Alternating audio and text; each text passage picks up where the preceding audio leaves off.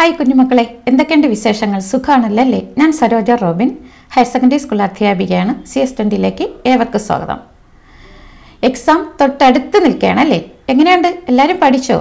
അപ്പോൾ വരുന്ന എക്സാം നന്നായിട്ട് എഴുതി നല്ല മാർക്ക് കിട്ടട്ടെ എന്ന് ഞാൻ പ്രാർത്ഥിക്കുകയാണ്.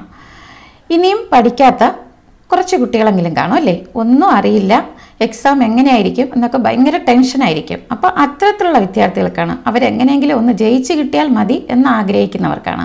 അപ്പോൾ അവർക്ക് കൂടുതലൊന്നും ഈ അവസാന നിമിഷം പഠിക്കാൻ പറ്റില്ല അല്ലേ? അപ്പോൾ വളരെ ചെറുതാക്കി ചുരുക്കി വളരെ സിമ്പിളാക്കി നിങ്ങൾക്ക് തന്നാൽ മാത്രമേ ഇനി നിങ്ങൾക്ക് പരീക്ഷ അത്തരത്തിലുള്ളവർക്ക് ജയിക്കാനായിട്ട് സാധിക്കത്തുള്ളൂ. അപ്പോൾ ഞാൻ അത്തരത്തിലുള്ളവരെയും കൂടെ കൺസിഡർ ചെയ്താണ്, അതായത് നിങ്ങൾക്ക് എങ്ങനെയെങ്കിലും ജയിക്കണം, അതോടൊപ്പം തന്നെ നല്ല മാർക്ക് അതോടൊപ്പം കിട്ടണമെങ്കിൽ കിട്ടാം എന്നൊക്കെ ആഗ്രഹിക്കുന്നവർക്ക് വേണ്ടിയാണ് ഈ വീഡിയോ പ്രിപ്പയർ ചെയ്തിരിക്കുന്നത്. ക്യാപ്സൂൾ എന്നുള്ള ഹെഡിങ്ങിലാണ് ഞാൻ ഈ വീഡിയോസ് നൽകുന്നത്. അങ്ങനെ 5 വീഡിയോസാണ് ഞാൻ നിങ്ങളുടെ കൈകളിൽ എക്സാമിന് മുമ്പേ നൽകുന്നത്. ഓരോ വീഡിയോയിലും 2 ചാപ്റ്റേഴ്സാണ് ഉൾപ്പെടുത്തിയിരിക്കുന്നത്. അപ്പോൾ വീഡിയോ കിട്ടിയ ഉടൻ തന്നെ നിങ്ങളത് പഠിച്ചു തുടങ്ങുക. അപ്പോൾ നിങ്ങൾക്ക് നല്ല മാർക്ക് തന്നെ, അതായത് നിങ്ങൾക്ക് നന്നായിട്ട് ജയിക്കാനായിട്ട് തീർച്ചയായിട്ടും സാധിക്കും. വീഡിയോയിലുള്ള എല്ലാ കാര്യങ്ങളും നന്നായിട്ട് പഠിക്കുക. മലയാളത്തിലും ഇംഗ്ലീഷിലും പറഞ്ഞു തരുന്നുണ്ട്. മലയാളത്തിലും ഇംഗ്ലീഷിലും ഇതിനകത്ത് നോട്ട് നൽകിയിട്ടുണ്ട്. അപ്പോൾ എങ്ങനെയായിരുന്നാലും നിങ്ങൾക്കിത് പഠിച്ചെടുക്കാൻ വളരെ സിമ്പിളാക്കിയാണ് ഞാനിത് നൽകിയിരിക്കുന്നത്. അപ്പോൾ ഈസി ആയിട്ട് നിങ്ങൾക്ക് ജയിക്കാനുള്ള കിടിലൻ വിദ്യയാണ് ഈ വീഡിയോയിലൂടെ നിങ്ങൾക്ക് നൽകിയിരിക്കുന്നത്. ഓക്കെ, അപ്പോൾ ഒട്ടും താമസിയാതെ ഇന്നത്തെ വീഡിയോയിലോട്ട് നമുക്ക് പോകാം. ഇതിൻ്റെ ഡീറ്റെയിൽഡ് ഓരോ ചാപ്റ്റേഴ്സിൻ്റെയും ഡീറ്റെയിൽഡ് വീഡിയോസും ഫോക്കസ് ഏരിയ വീഡിയോസും ഒക്കെ ഞാൻ ഇട്ടിട്ടുണ്ട്. അതിൻ്റെ ലിങ്ക് ഞാനിവിടെ താഴെ തരുന്നതാണ്. അപ്പോൾ നമുക്ക് ഇന്നത്തെ ക്ലാസ്സിലോട്ട് പോകാം. ഓക്കെ, റെഡിയാണല്ലോ അല്ലേ? പോകാം ക്ലാസ്സിലോട്ട്. Chapter 1 fundamentals of computer. ഓരോന്നായിട്ട് നമുക്ക് നോക്കാം. റാ facts and figures are called എന്താണ്? ഡാറ്റ. അസംസ്കൃത വസ്തുതകളും ഫിഗറുകളും ഡാഷ് എന്ന് അറിയപ്പെടുന്നു. അതായത് നിങ്ങൾക്ക് ക്വസ്റ്റ്യൻ പേപ്പറിൽ ഇതുപോലെ ഇംഗ്ലീഷിലും കാണും, മലയാളത്തിലും നൽകിയിരിക്കും. അപ്പോൾ ഇംഗ്ലീഷിൽ വേണമെന്നുള്ളവർക്ക് ഇംഗ്ലീഷ് വായിച്ചിട്ട് ആൻസർ എഴുതാം, നിങ്ങൾക്ക് ഇംഗ്ലീഷിലും എഴുതാം. മലയാളം വേണമെന്നുള്ളവർക്ക് മലയാളത്തിലും ആൻസർ എഴുതാനുള്ള സൗകര്യമുണ്ട്. മനസ്സിലായോ? 2 രീതിക്കും ക്വസ്റ്റ്യൻസ് അതിനകത്ത് ഉണ്ടായിരിക്കും. അപ്പോൾ അതുകൊണ്ടാണ് ഞാനിവിടെ ഇംഗ്ലീഷും മലയാളവും പരിചയപ്പെടുത്തി തരുന്നുണ്ട്. അപ്പോൾ ഡാറ്റ പഠിച്ചല്ലോ, കുഞ്ഞല്ലേ, ആൻസർ പഠിച്ചു കഴിഞ്ഞല്ലോ. അടുത്തത് meaning full and processed form of data is called, അല്ലെങ്കിൽ processed data is known as എന്നൊക്കെ പറഞ്ഞായിരിക്കും ചോദിക്കുന്നത്. മലയാളത്തിലാണെങ്കിൽ അർത്ഥവത്തായതും പ്രോസസ് ചെയ്തതുമായ ഡാറ്റയെ ഡാഷ് എന്ന് വിളിക്കുന്നു, അല്ലെങ്കിൽ പ്രോസസ് ചെയ്ത ഡാറ്റയെ ഡാഷ് എന്ന് വിളിക്കുന്നു. എന്താണ്? ഇൻഫർമേഷൻ. മനസ്സിലായല്ലോ, പഠിച്ചല്ലോ, 2 ആൻസർ പഠിച്ചു അല്ലേ? ഇനി നമുക്ക് നോക്കാം distinguish between data and information. ഡാറ്റയും ഇൻഫർമേഷൻ തമ്മിലുള്ള വ്യത്യാസം എന്താണ്? അപ്പോൾ ഇത് നേരത്തെ ഞാൻ വീഡിയോസിലൊക്കെ പറഞ്ഞു തന്നിരുന്നു. അപ്പോൾ ഡീറ്റെയിൽഡ് ആയിട്ട് ഇപ്പോൾ നമുക്ക് ജസ്റ്റ് ഒന്ന് നോക്കി പോകാം. ഡാറ്റയും ഇൻഫർമേഷന്. റാ ഫാക്ട്സ് ആൻഡ് ഫിഗേഴ്സ് ആണ് ഡാറ്റ. സിമിലർ ടു റാ material, cannot be used directly, meaningless ആണ്. എക്സാമ്പിൾ നിഷ 10-15. ഇങ്ങനെ തന്നിരുന്ന എന്താണെന്ന് അറിയില്ലല്ലോ, കുറേ ഡാറ്റകൾ. പക്ഷെ അതിനെ മീനിങ് ഫുൾ ആക്കിയത് ഇങ്ങനെ എഴുതാം അല്ലേ? അപ്പോൾ അത് ഇൻഫർമേഷനായി. ഇൻഫർമേഷൻ എന്താണ്? പ്രോസസ്ഡ് ഡാറ്റയാണ്. Similar to the finished product, helps to take decisions, clear and meaningful. Example name, class, age. അപ്പോൾ അവിടെ നിഷ 10-15. നിങ്ങൾക്ക് ഇഷ്ടമുള്ള എക്സാമ്പിൾ എഴുതാം കേട്ടോ. അപ്പോൾ അതിൻ്റെ മലയാളത്തിലും തന്നിട്ടുണ്ട് ഡാറ്റ എന്താണ്, ഇൻഫർമേഷൻ എന്താണെന്ന്. അപ്പോൾ അത് നോക്കി പഠിക്കുക. Okay, data processing refers to the activities performed on data to generate information. List the stages of data processing. ഇത് വളരെ ഇമ്പോർട്ടൻ്റ് ആണ്. സ്റ്റേജസ് ഓഫ് ഡാറ്റ പ്രോസസ്സിങ് മിക്കവാറും ചോദിക്കുന്നൊക്കെ ക്വസ്റ്റ്യൻ ആണ്. അപ്പോൾ വിവരങ്ങൾ സൃഷ്ടിക്കുന്നതിനായി ഡാറ്റയിൽ നടത്തുന്ന പ്രവർത്തനങ്ങളെ ഡാറ്റ പ്രോസസ്സിങ് സൂചിപ്പിക്കുന്നു. ഡാറ്റ പ്രോസസ്സിങ്ങിൻ്റെ ഘട്ടങ്ങൾ പട്ടികപ്പെടുത്തുക. വിവിധ ഘട്ടങ്ങളുണ്ട് ഒരു ഡാറ്റ പ്രോസസ്സിങ്ങിന്. അപ്പോൾ ഏതൊക്കെയാണെന്ന് നമുക്ക് നോക്കാം. ക്യാപ്ചറിങ് ഡാറ്റ, ഡാറ്റയുടെ ശേഖരണം, input of data, input, storage of data, പിന്നെ പ്രോസസ്സ്, പിന്നെ ഔട്ട്പുട്ട്, പിന്നെ ഡിസ്ട്രിബ്യൂഷൻ ഓഫ് ഇൻഫർമേഷൻ, വിവരങ്ങളുടെ വിതരണം. മനസ്സിലായല്ലോ? ഇത് വളരെ ഇമ്പോർട്ടൻ്റ് ആണ്, പഠിക്കുക. With the help of A block diagram explain the functional units of A computer. ചിത്രത്തിൻ്റെ സഹായത്തോടുകൂടെ കമ്പ്യൂട്ടറിൻ്റെ പ്രവർത്തന ഘടകങ്ങളെക്കുറിച്ച് വിശദീകരിക്കുക. അപ്പോൾ ഇതുപോലെ നിങ്ങൾ ചിത്രം വരച്ച് കാണിക്കുക. ഇൻപുട്ട് യൂണിറ്റ് ഉണ്ട്, ഔട്ട്പുട്ട് യൂണിറ്റ്, പിന്നെ CPU-നകത്ത് control unit, arithmetic logic unit, registers. ഇതുപോലെ പഠിച്ചു വയ്ക്കുക കേട്ടോ. പിന്നെ അങ്ങോട്ടും ഇങ്ങോട്ടും ഇതുപോലെ സ്റ്റോറേജ് യൂണിറ്റ്. ആരോ മാർക്ക് കറക്റ്റായിട്ട് ഇടുക. ഓക്കെ. അടുത്തത് list down the functional units of A computer. കമ്പ്യൂട്ടറിൻ്റെ പ്രവർത്തന യൂണിറ്റുകൾ ലിസ്റ്റ് ചെയ്യണം, പട്ടികപ്പെടുത്തുക. ഇൻപുട്ട് യൂണിറ്റ്, അത് ഫിഗറിൽ ഇപ്പോൾ കണ്ടില്ല, അത് തന്നെ. സി പി യു എന്ന് പറഞ്ഞാൽ എന്താണ്? സെൻട്രൽ പ്രോസസ്സിംഗ് യൂണിറ്റാണ്. അതുകൂടെ പഠിച്ചു വയ്ക്കുക, ഫുൾ ഫോം കൂടെ. പിന്നെ അതിൽ എ എൽ യു എന്ന് പറഞ്ഞാൽ അരിത്തമാറ്റിക് ലോജിക് യൂണിറ്റ്, പിന്നെ കൺട്രോൾ യൂണിറ്റ്, പിന്നെ രജിസ്റ്റേഴ്സ്, പിന്നെ storage unit, output unit. പഠിച്ചല്ലോ. What are the advantages and limitations of A computer, അല്ലെങ്കിൽ ക്യാരക്ടറിസ്റ്റിക്സ് ഓഫ് കമ്പ്യൂട്ടർ എന്നും ചോദിക്കാം.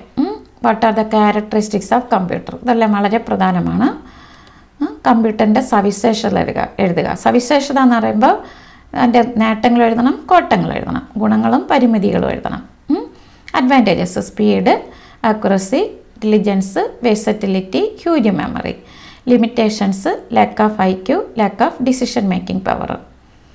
മനസ്സിലായല്ലോ. Computers are slaves, humans are masters. Do you agree with this? Give reasons.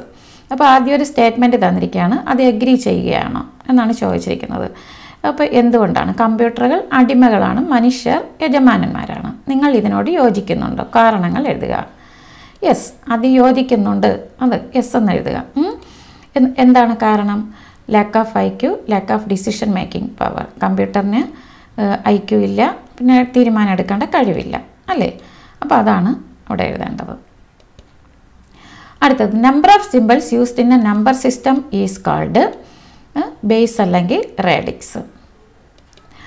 List the methods four റിപ്രസെൻറ്റിംഗ് integer numbers in computer memory. Computer മെമ്മറിയിൽ പൂർണ്ണസംഖ്യകൾ, integers എന്ന് പറഞ്ഞാൽ പൂർണ്ണസംഖ്യകളെ പ്രതിനിധീകരിക്കുന്നുള്ള രീതികൾ ഏതൊക്കെയാണ്? Sign and magnitude representation, once compliment representation, two's compliment representation. What are the methods four റിപ്രസെൻറ്റിംഗ് characters in computer memory? Computer മെമ്മറിയിൽ ക്യാരക്ടേഴ്സിനെ റിപ്രസെൻറ്റേറ്റ് ചെയ്യുന്ന എങ്ങനെയാണ്? ASCII, ഇസ്കി, എപ്സിഡിക്ക്, Unicode. ASCII stands for, full form ചോദിക്കാം, American standard code for information interchange. Name the coding system that can represent almost all characters used in the human languages in the world. Unicode. അപ്പോൾ യൂണിക്കോഡിനെ കുറിച്ച് പഠിച്ചു വയ്ക്കണം കേട്ടോ, അത് Unicode പ്രധാനപ്പെട്ടതാണ്. Write the base of the following number systems. Base ചോദിക്കാം. Binary ആണെങ്കിൽ 2, decimal 10, octal 8, hexadecimal 16. List 2 image file formats. TIFF, TIFFും GIFും, GIF. അപ്പോൾ ഒരു ചാപ്റ്റർ കഴിഞ്ഞു. അടുത്തത് chapter 2 components of the computer system. Write the names of any 5 registers in CPU. CPUയിലെ ഏതെങ്കിലും 5 രജിസ്റ്ററുകളുടെ പേരെഴുതണം കേട്ടോ, ഇത് വളരെ ഇമ്പോർട്ടൻ്റ് ആണ്. Accumulator, memory address register MAR, memory buffer register MBR, instruction register IR, program counter PC. At least നിങ്ങൾക്ക് ഈ പേര് പഠിക്കാൻ ബുദ്ധിമുട്ടാണെങ്കിൽ MAR, MBR, IR, PC ഇതൊക്കെ എങ്ങനെയെങ്കിലും പഠിച്ചു വയ്ക്കുക കേട്ടോ. അടുത്തത് 1 nibble equal to dash bits, 4 bits ആണ്. 1 byte equal to dash bits, 8 bytes ആണ്.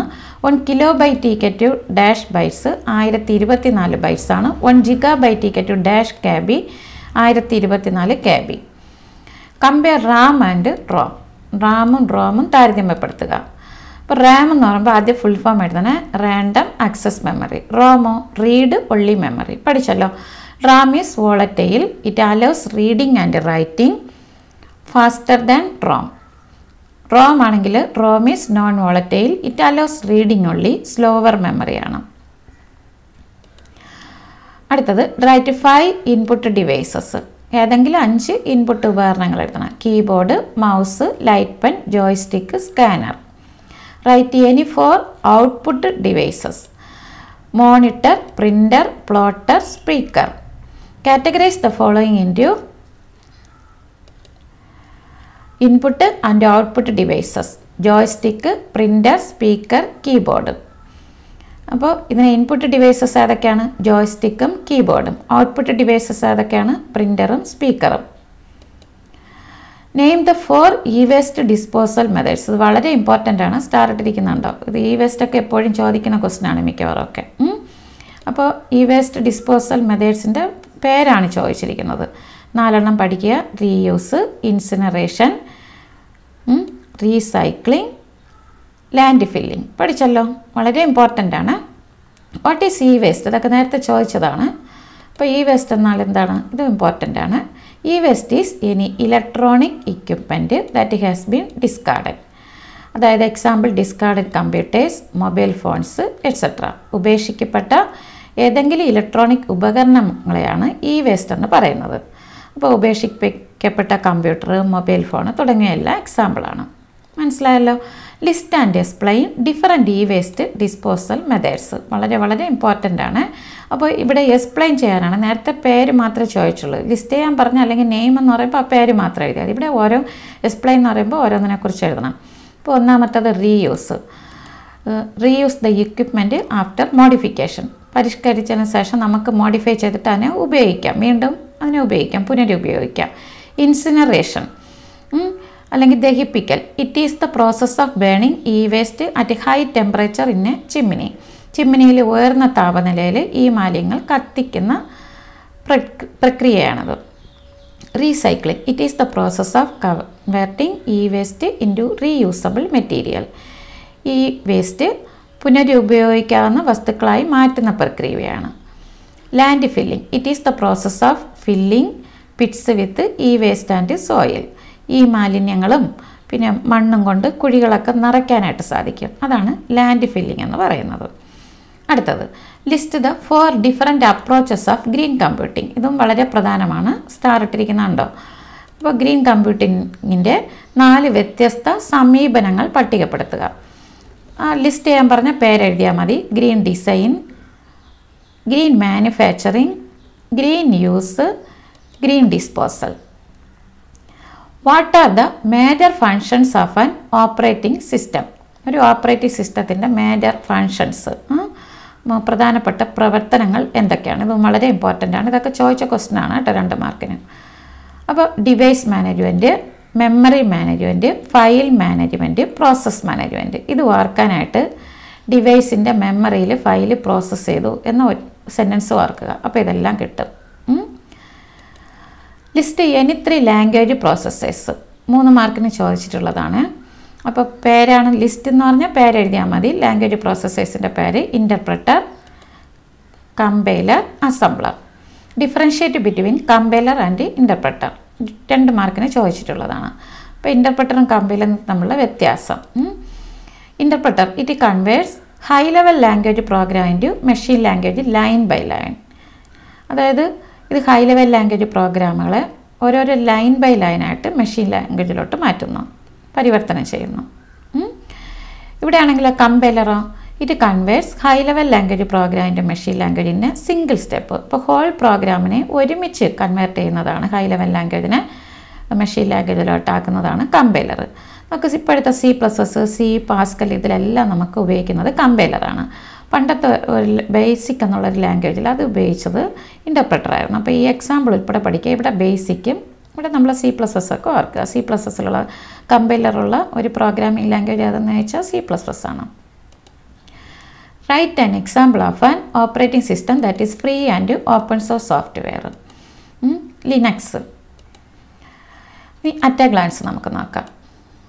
റാം, റാൻഡം അക്സസ് മെമ്മറി, പിന്നെ വോളറ്റൈൽ എന്ന് പറഞ്ഞാൽ contents lost when switched off. പിന്നെ റീഡ് റൈറ്റ് മെമ്മറിയാണ്, ഇത് ഓർക്കണം.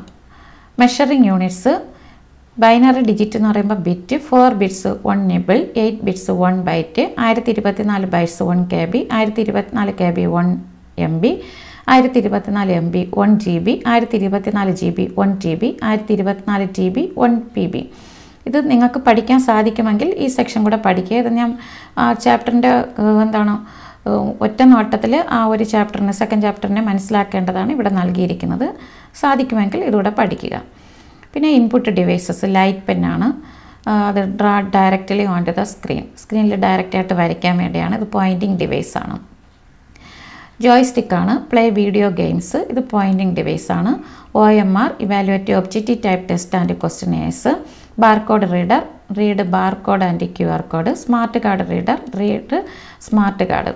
അപ്പോൾ ഔട്ട്പുട്ട് ഡിവൈസസിൽ ഹാർഡ് കോപ്പിയിൽ പ്രിൻ്ററും പ്ലോട്ടറുമാണ്. അതിൽ പിന്നെ സോഫ്റ്റ് കോപ്പി എന്ന് പറയുമ്പോൾ VDU പ്രൊജക്ടർ. പിന്നെ പ്ലോട്ടറുണ്ട്. പ്ലോട്ടറിൽ എന്താണ്, ഗ്രാഫും ഡിസൈൻസും ഓർക്കണം. Waste disposal methods, reuse, incineration, recycling, land filling. Functions of operating system, process, memory, file, device management. Language processor, interpreter, compiler, assembler. ഇതാണ് സെക്കൻഡ് ചാപ്റ്ററിൽ ഉള്ള കാര്യങ്ങൾ. മനസ്സിലായല്ലോ? ഈ വീഡിയോ നിങ്ങൾക്ക് ഇഷ്ടപ്പെട്ടാൽ നിങ്ങളുടെ ഫ്രണ്ട്സിന് ഷെയർ ചെയ്യുക, ലൈക്ക് ചെയ്യുക, കമൻറ്റ് ചെയ്യുക. അതുപോലെ സബ്സ്ക്രൈബ് ചെയ്യാത്ത ആരെങ്കിലും ഉണ്ടെങ്കിൽ സബ്സ്ക്രൈബ് ചെയ്യുക. അടുത്ത ക്ലാസ്സിൽ നമുക്ക് വീണ്ടും കാണാം. Never reply when you are angry, never make A promise when you are happy, and never make A decision when you are sad.